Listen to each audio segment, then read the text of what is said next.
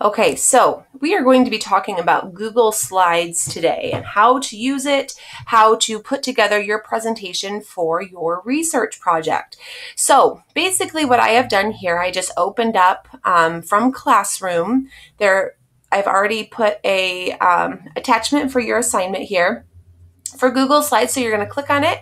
It's going to open up in Google Slides. And what you start with is just super simple, super basic, just plain white, basic text, not a lot to this. First thing you probably want to do is change your theme. That's kind of what we all sort of like to start with. The theme is how the slides look. This might be your colors, it might be your fonts, it might be the way the words are arranged on there. So we're going to go up to here where it says theme. Okay, now you don't have to start with this, but like I said, this is what a lot of people like to start with. So over here on the side, oops, I accidentally clicked that one, you will see all these different themes for your presentation. I accidentally clicked on this one, and so that's what it is right now. But I think I would like a little bit more color. I'm going to go with this one called Pop.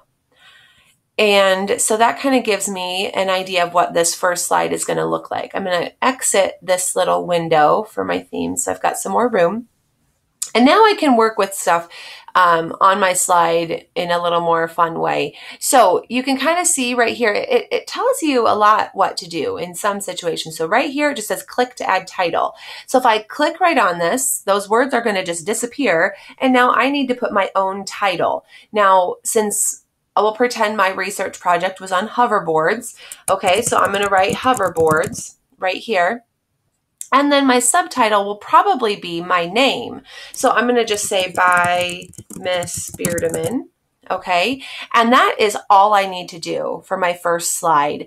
I could add a picture if I wanted, but I'm going to go ahead and add my next slide, and then I'll put a picture in the next slide to show you how that works. So my next slide, I come over here to where this little plus sign is, okay?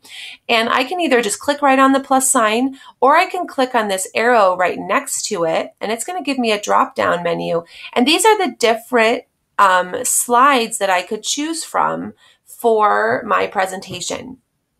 I would like to choose, I'm going to go with this one that just says title and body, because I decided for my second slide, I'm going to list what you need to do to make a hoverboard work, okay, in order to operate it, all right?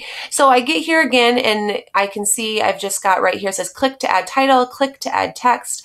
I'm going to click up here, and I'm going to say how to use a hoverboard. Okay, and that works fine for that. Now, what I can do here where it says click to add text, I'm going to put how you use a hoverboard, what you do to make it go, what you do to make it turn, go forward, go backwards, do the different things you use it for. You can just kind of list those things out, or if you would like to write a paragraph out, you can. That's sort of up to you how you would like to make that look. Okay, but you just type right what you need in there. I'm not going to do that right this moment because I would also like to add a picture to this slide because it is just a solid white background. It's not super interesting. So to make it look kind of more fun, I'm going to add a picture. Now to add a picture, I'm going to come up here where it sort of looks like this box with mountains in it, okay? And that's my picture tool. So if I click on that, now I already was looking for hoverboard pictures earlier for this, so it automatically pulled this up. But usually when you'll do this, it will come up and look like this, okay? Now, all of these different things up here are different ways to get your picture. If you already had a picture, whether it was on your computer or in your Google Drive, you might be clicking on some of these other things. If you're going to use your webcam just to take a picture, you'd go to this use it or take a snapshot. If you happen to know the web address for a specific picture, you would click on that. Most of you will probably be searching though for pictures. So we're going to click on search, and then I'm going to type in hoverboard. Okay, and this is the same thing I was just on a little bit ago. And I'm going to pull up. Now, you might not find things that you necessarily need because this just pulls up anything that's tagged with the words hoverboard. And the word hoverboard was used for a thing that they had in a movie called Back to the Future, which is like what this picture is. So you might find a bunch of stuff that you don't at all need on websites or when you do a search. So just kind of file through till you find what you do need. And I'm going to say I like this one right here. So I'm going to click on that. I know it's selected because I've got this little check mark with it, and then I'm going to click select. Okay, so it adds it pretty big. It's way too big. It's covering my words. So I'm going to need to make it a little smaller. So since my picture is selected, which means that I can do anything to it, I've got these little blue boxes on the corners and the blue line all the way around it. So now I can do things to this picture. First, I need to make it smaller. So I'm going to come down to this corner. Whenever you shrink a picture, I'll say it's easier to do it from the corner than from one of the sides. If you do it from the sides, it's going to skew it all up. So let's come down to the corner. I'm going to click and drag to make it a little smaller. And then I'd also like to move it. I'm going to put it kind of down here in the bottom corner. And you can also rotate it a little bit. So up here, you see this little, it's kind of like a little line with a dot on the end of it. When I put my arrow on it, it becomes a plus sign. And so I can click and you can see sort of a shadow of the box rotating a little. Once I let go of my button, then it drags to make it a little bit angled, okay? So I'm gonna put a little bit of an angle kind of down here in the corner, and then it can kind of go just like that, okay? I can add text here, and then that slide is probably finished. When I'm ready to add another slide, I can come back up here again to my plus sign. Either I can click right on that plus sign. I'll actually show you what happens if I click on it. It adds another just basic slide to use, or I can click this little drop down and choose a specific one. Maybe I want to add this like section header thing, okay? You know, if I have something really important to say, I can add that and just put that information right here, okay?